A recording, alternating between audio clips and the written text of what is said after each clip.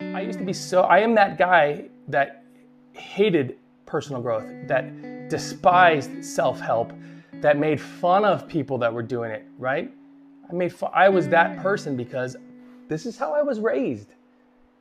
I was raised this way. I was raised to believe that you don't need any help. You can do it yourself, which is completely wrong, totally wrong. So, but again, remember, I was that guy. And God forbid I wanted to be like connect with my children or my girls, you know, and then now I'm struggling with like, I'm the man's man. Like my dad raised me to be a man and I would always do things that were manly and try to get me in and say things like, you know, things, you know, crazy is that things that I still say to my son, which I'm working on personally for myself because I don't have this figured out yet. I'm still working on me, and I'm 10 years into this, right? So you're 10 days, Steve.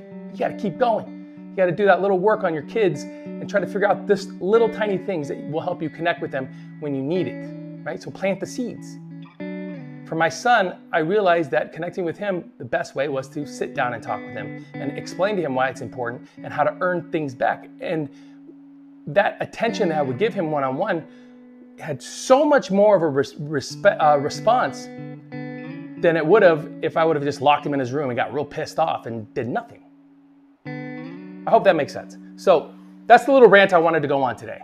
You're doing the self-work. If you watched episode 1, or maybe you're already doing it, maybe you're like 2 years into self-reflection and still not working for you, my advice to you is keep going.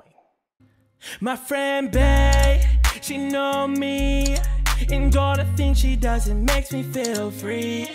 My friend Bay, she's trying to fly.